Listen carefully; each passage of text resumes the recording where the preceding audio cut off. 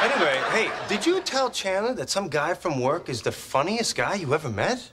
Yeah, so? Wow. Really? Do you not know Chandler? Is that why he's acting so weird?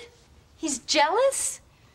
Oh my God, that is crazy. It's not like I'm attracted to Jeffrey. So what? Being funny is Chandler's thing. You know, like Ross's thing is...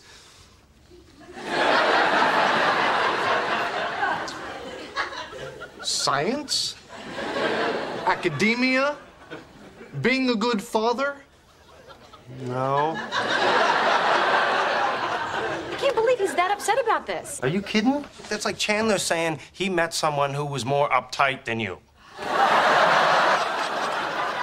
Excuse me? I'm sorry, more controlling than you. Well, that's better. Yeah, okay. Look, Monica, you're gonna have to do some damage control here, because he's feeling like... Hey! What are you guys talking about?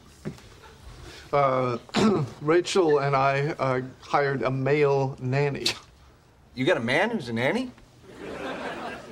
You got a manny?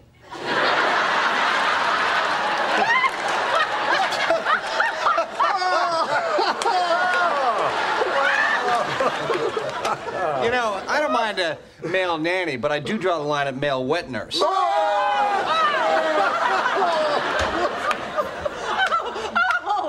are on a roll, mister. If I'd known you guys were coming over, I would have brought more pizza. Okay, stop it, you stop it. What is so funny about that?